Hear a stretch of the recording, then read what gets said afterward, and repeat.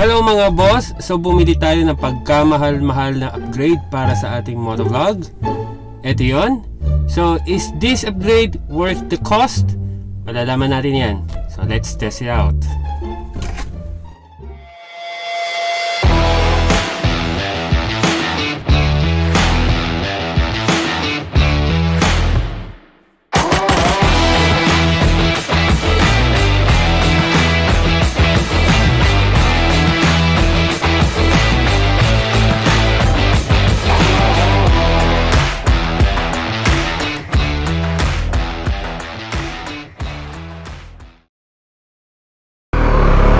Hello mga boss, this is BossTL again, and welcome back to another episode of BossTL's DIYs, upgrades, reviews, and first impressions. Today I'm doing this video to test my newly acquired motovlogging microphone, which is a Purple Panda. Ito yun. Hello mga boss, this is BossTL again. Recently, we bought ourselves a new mic, so we got this Purple Panda from Outer Grind PH. So shout out to Boss Jimmy of Outer Grind PH. Napakabait na tao and napakadaling ka-deal with. Anyways, Purple Panda is a high-end lavalier microphone, comparable in quality with Rode microphones, and usually they are only available in the US. So in-order pa talaga siya overseas. So these are what you will be getting from the box itself. So the moment you open the box, what you will be getting is this manual, user guide and support for the mic itself. Then everything else is stored inside this velvet pouch bag here. So the pouch bag would contain everything in here. So ang unang-unang makikita natin is the mic itself, the lavalier mic. And one of the things that you would see immediately is the end of this mic has a 3 line, so meaning this is for smartphone. However, it comes with this TRRS to TRS adapter, so you could actually use it in a camera. So if you would use it with your GoPro, you have to insert the end of the mic to this adapter, and this is the one you would be attaching to your GoPro. Okay, now it also comes with this extension cable, also with a TRRS at the end, so you would definitely have to use this adapter whenever you want to use it for the GoPro. Now aside from that, it comes with an extra alligator clip, and it also comes with a dead cat. So if we want to place it or set it up in our helmet, we definitely have to use this. Although the mic itself already contains the foam, it is a good practice to install the dead cat on top of the microphone to eliminate any wind noise, if ever, as much as possible. Now it also comes with this mini USB adapter. I think this is for Hero 4, Hero 3 and Hero 4, but I'm not really too sure whether the female jack in here is for TRRS or TRS. But nevertheless, if we would be using this to set up for our helmet mount camera, we definitely have to use this TRRS to TRS adapter whenever we would be using the microphone. Alright? You can buy Purple Panda sa memory.ph, but in my case, kay Outer Grind PH ko siya binili. It is not always in stock, kaya talagang aabangan mo magkaroon ng availability. Medyo costly lang talaga siya at around 3,000 pesos, kaya mapapaisip ka talaga kung worth it ba talaga bumili nito. In my case, it took me about a year to be convinced na kailangan ko na talaga siya mag-upgrade. Kasi I have been using this BOYA LM20 lavalier mic sa motovlogging setup ko. It works just fine. Normally, kasi sa style ng motovlog ko, I usually do my talking on slow speed. Tapos karamihan pa ng mga mabibilis na ride ko, parang montage na lang. In those scenarios, audio is still crisp and very audible. So, at that time, I felt I didn't need the necessity to upgrade.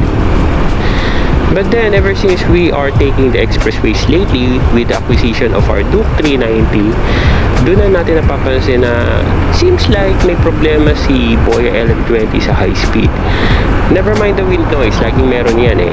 Ang Ang mas nakakairita kasi is the popcorn or the static sound na lagi mo maririnig. Tapos parang sabog lagi yung voice recordings. Alright! Oy, mahuli ka dito! So first time mo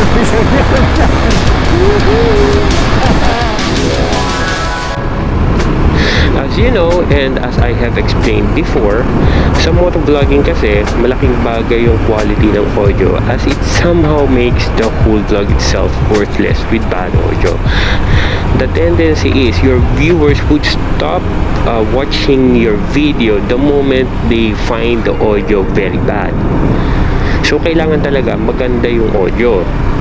Now, for this particular testing, I have both BOYA and Purple Panda mic installed sa helmet natin. So, let's test it out.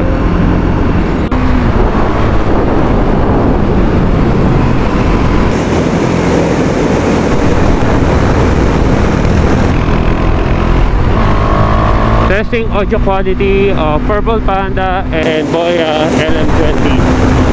Consistent 100 kilometers per hour. How does the audio sound? How does the audio sound right now?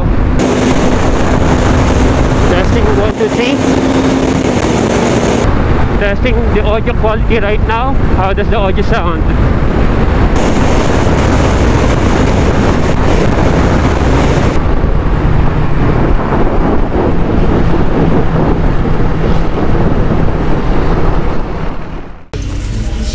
So yun mga boss, after doing some tests, can we now say that Purple Panda is a worthy upgrade for the cost? Remember, Purple Panda is a bit expensive at 3,000 pesos. So is it worth the 3,000 peso upgrade? Well, to be honest, it's too early to say since we only tested it for a very short time.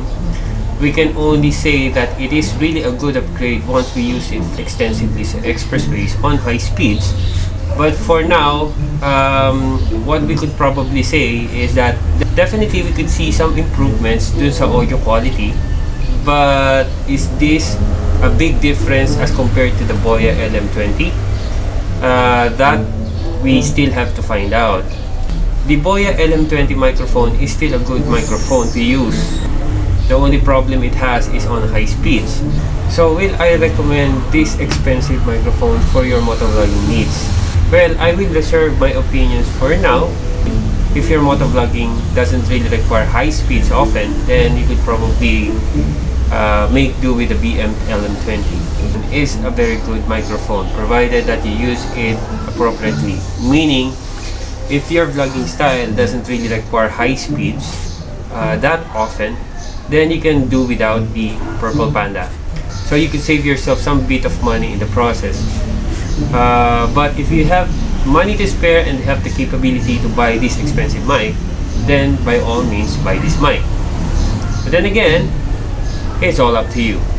So yung mga boss, yun lang for today. Hope you get some information from this video and help you decide on what to use for your motovlogging. Alright? If you like this video, please do like and share. And if you're new to my channel, please do subscribe to my channel, BossTL PH, and click that notification bell to be notified of any new uploads that we have. Alright? So that's all for now. I'll end the vlog here. As I always say, stay awesome, stay safe. See you in the next episode. Bye for now.